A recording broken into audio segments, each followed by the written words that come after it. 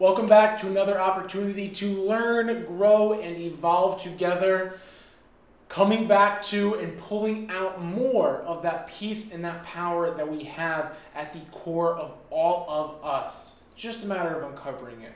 And today I want to dive into and talk a little bit about how we can continue to show up in the world from this center of peace and power in this core self, even amongst all of the world events that are going on, the conversations around COVID, the conversations around war, the conversations around the economy, just our personal life challenges that are going on. It's so easy to get wrapped up in them and lose ourselves so that we are no longer coming from this centered place. We are no longer coming from this place of peace and power where we can consciously create the world and the life that we want to. So it's very important to know how to stay grounded and have that centered place that you can always come back to and how to do it. That's important. And another reason that it is important is because it allows us to show up in a resilient way. It allows us to show up in a conscious way. It allows us to make effective decision making that aligns with our values and our needs, again, so that we can create the world that we want for ourselves and create the world that we have as a vision for the macro. And that's the second piece here. We have the world that we want to create, the life we want for ourselves, but also as we live from this place of peace and this place of power within ourselves, we can really begin to create change on a macro level. And it may seem we're only one person, but 1 plus 1 plus 1 plus 1 plus 1, it adds up so that we really start to create a domino effect of change. And we can create a much kinder, a much loving, a much more conscious world. And that's my intention here with this video, is just to allow us a space to work on and come to this core loving place that we have within each of us that is clear, that is loving, that is accepting, and it allows us to create a world that we want to create. And I'm sure there's other reasons why it's important for you to stay centered, for you to stay grounded in this place that you could think of on your own that I'm not thinking about right now. So feel free to jot those down, or feel free to even drop them as a comment down below so that I can become aware of them and that other people can become aware of them. But I really want to dive into the tools that I have personally employed in my life that help me to remain grounded, that help me come back to my core as self and stay centered. The first most valuable tool in my life has been just having a routine. Having a routine in each day so that I know how I'm showing up. There's not, a bunch of planning each day, guessing each day how my day is going to go. I get to relax into how I know parts of my day are going to go. And that allows me much more space to show up from a grounded place because things are already decided for me for some parts of my day. My routine personally looks like having a 2-hour block to myself in the morning where I wake up, I brush my teeth, I have a big glass of water, I wash my face, and I meditate for 20 minutes. I have some movement in there, usually before my meditation, where I'll walk around a bit, I'll stretch a bit, maybe I'll even do yoga. I'll meditate, and then I'll have some moments to myself just to either do some journaling, reading, or reflecting before I go out into my day. Now this 2-hour block, usually this routine is a full 2 hours or an hour and a half. But in this 2-hour block in the morning, my phone is still off. My phone is still on Do Not Disturb because I want to come to myself first in the morning so that I can come up to my day, show up in my day from this powerful, peaceful space.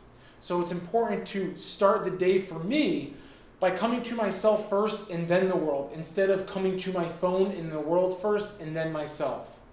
Because when we start the day by checking the price of Bitcoin, or by checking world events, or by seeing the different meetings that we have during the day, it is going to entirely change how we show up during that day. And it can also induce a more reactive mindset for that day. So the mornings for me, no phone from the moment I wake up at 7 a.m. I wake up at 7 a.m. every day, and I don't touch my phone until 9. That's very important for me, and the phone thing really limits exposure to a million things that could be going on in my life and in the world in general. It allows me to show up to myself first. Now, the second piece of my day that is usually very determined for me is my evenings.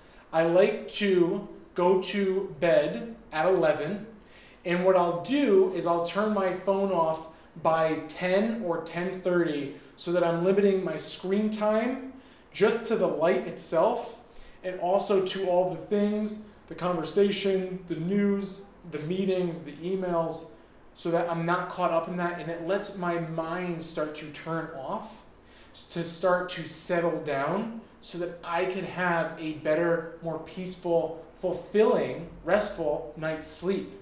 Because that sleep is super powerful for our ability to show up in the world in a grounded way. Within that hour before I go to bed, I also like to journal and do some breathing exercises. So I'll journal usually just 2 things that I am grateful for about myself. That really raises my energy and allows me to be in a peaceful state before going to bed. It's also just beautiful to be in that reflective state and seeing the beautiful parts of how I showed up during that day. And the breathing exercise is usually just a slow breathing exercise that allows my body to start to turn down the volume, and again, make it so that I am going to bed from a more restful, peaceful state. And these 2 things, this morning and this evening, really allow me to have a much more centered day where I am more responsive instead of reactive. I have a strong foundation in how I'm going about my day. Now, the second tool that's mixed within my day is really how I am nourishing my body. I choose to eat and drink foods that are plant-based, on the lighter side, more whole organic foods, because these foods are allowing me to have higher energy, a clearer mind, a healthier physical body also, instead of having really low energy and a really unclear mind from high processed foods and lots of sugars and foods that are heavy and really taking away from my energy because they take so much energy to digest. So I like a lot of fruits in my day, a lot of water in my day, a lot of vegetables in my day, and I also love to eat a lot of bread because I'm Italian. But I try to do it in the healthiest way possible. How I eat makes a big difference in how centered I can be, because just think about it. If I'm having a lot of sugar in my day, it's going to make me a bit nuts, right? That sugar high. If I'm having a ton of caffeine in my day that has also a lot of sugar in it, it can also make me nuts. So allowing myself to be aware of the foods that are keeping me in a state where I'm a bit more conscious, a bit more centered, a bit sharper in how I can show up. Foods, hydration, having the structure and the routine of my day, very important for me. I also like to do a little bit of intermittent fasting too, so I usually won't eat until 12 or so, and that allows, I don't eat after 8 p.m. and I typically don't eat until 12 p.m., so that allows for a very good amount of time for digestion to happen as well, intermittent fasting. If you're interested, you could Google that, and there's a lot of information on it. The third thing that I employ in my day, a practice that I employ in my day, is something that I talk about very, very frequently for many reasons, and that is meditation. Meditation has been a godsend to me because meditation is a formal way to, again, create space between ourselves, our core as self, and all of this stimulation going on around us. The world events, our personal lives, even our thoughts and our emotions. It allows us to ground into that center, that awareness, that core S self, so that we can respond to life instead of react to it. So that we can witness life instead of get caught up in it and identify with it. That is a huge thing for me. I do it when I wake up, and I also do it around 3 or 4 p.m., and that allows me to just show up to all parts of my life, my relationships, my work, all of it, in a much smoother way, in a much more conscious, choice-based, instead of reaction-based way. And meditation doesn't need to be a formal practice either. I also like to bring that same space and that same awareness to my day just in second bursts, right? Between meetings, taking a few deep breaths and just becoming aware of that breath, becoming aware of my state. In between getting from my house and into my car, taking a deep breath, becoming aware of my breath and becoming aware of my state, creating that space. Letting go just for a few seconds, letting go of what's going on during our day and what we're planning for the rest of our day. In between meetings, in between conversations, wherever, just allowing ourselves to hydrate with a deep breath instead of just getting caught up in the current of the day.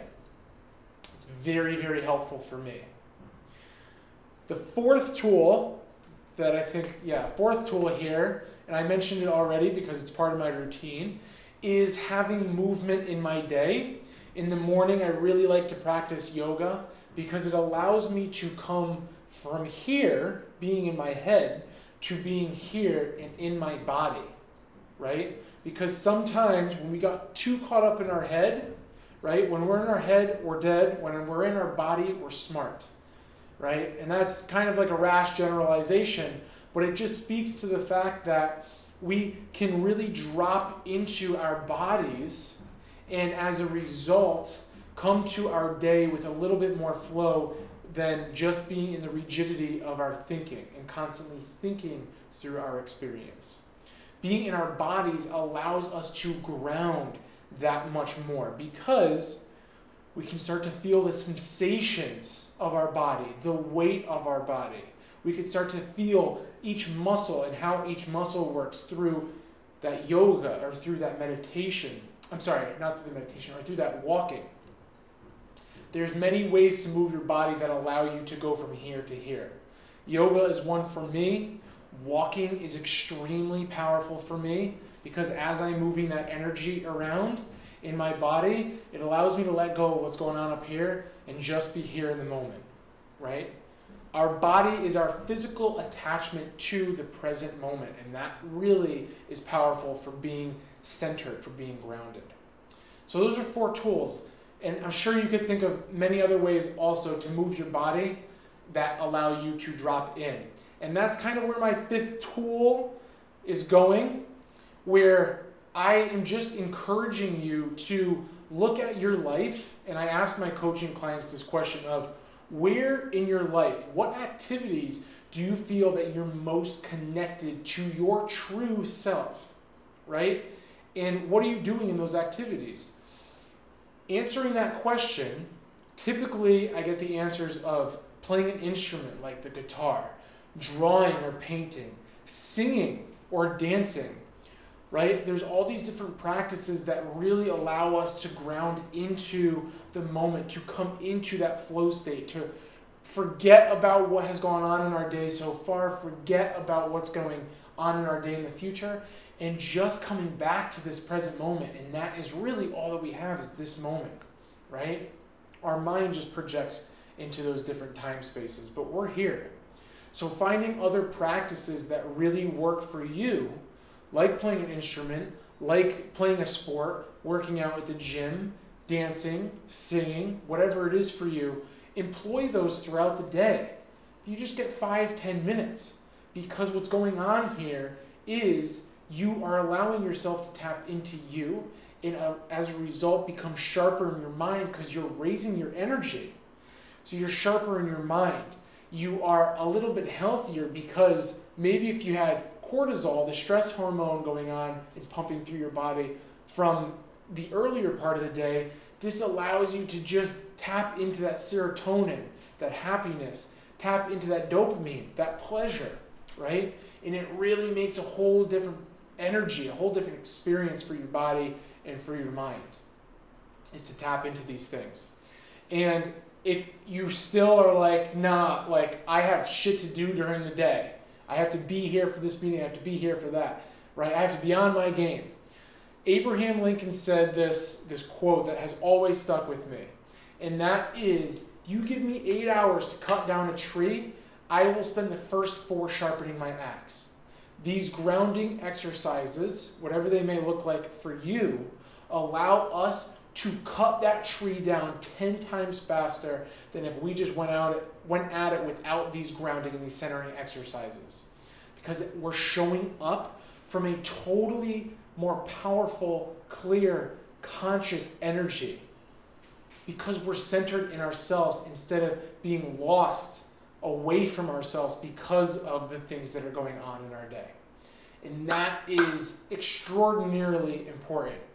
Now, if I forgot some centering exercises that you might be able to think of, please drop them down below in the comments. Let's have a conversation about them. Make me aware of them, because I could always go for another practice that might be extremely beneficial for me that I don't know about yet.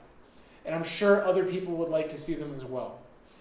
Anyway, I want to also let you know that every Sunday morning now at 9 a.m. Eastern Time, I am holding a Sunday centering and meditation, group meditation and centering exercise, where we can just tap in, start the week, start the day with being in this place, but as a group, as a community. We're doing breathing exercises, we're doing meditation, we're doing community exercises and open sharing and gratitude exercises. It's a really beautiful way to set intention for the week ahead and just be with that day. Coming to ourselves first thing in the morning on that day. That's important. You can find information on that down below to sign up for the next Sunday that's available. If you found this valuable, please feel free to drop some comments down below on what pieces really stood out to you. Ask me some questions or share some insights that you had. If you want to comment or share something privately, you can do that through my Instagram. We can have a conversation there as well. And lastly, I am now offering, as I've said in the past few videos, one-on-one coaching so that we can take all these principles that I talk about on my YouTube channel, and we could bring them together in a very personalized way, a unique to you way that allows you to, again, really operate in your life from that place of peace and power, but really to create, to begin creating or to continue creating the life that you want, that is fulfilling for you, that is from what you really want instead of somebody else's agenda for you. And that is a place of fulfillment. That is a place of high vibration energy where you can be happy with your life. So I offer one-on-one coaching. The information on that is also down below. Lastly, a like and a subscription goes a far way, but only if you really enjoyed this content. And that's it. I look forward to hearing from you. I look forward to seeing you in the next video. Much, much, much love.